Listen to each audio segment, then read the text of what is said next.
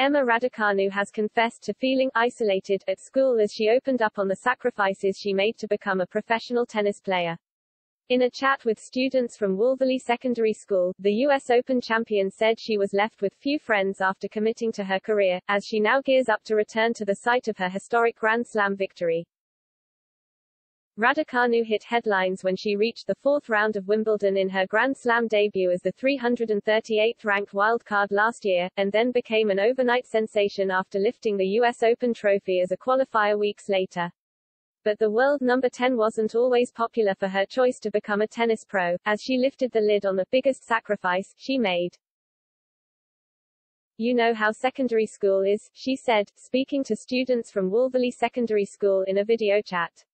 "All the kind of friendship groups are formed in like year 7, 8, 9, and they're constantly changing in the early few years.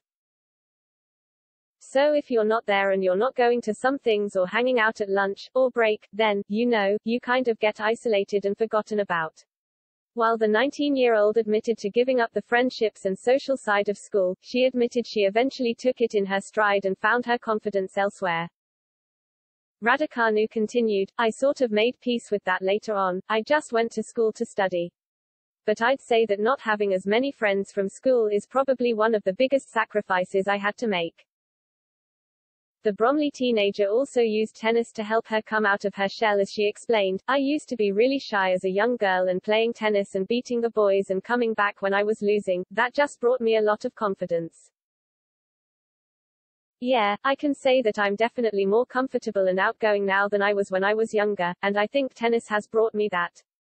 And the US Open champion will be hoping to take that confidence into New York, with her title defense beginning in just 5 weeks. Raducanu is already stateside ahead of her return to Flushing Meadows and is set to play in next week's WTA 250 in Washington before the two 1,000-point events in Toronto and Cincinnati before the big one, the US Open.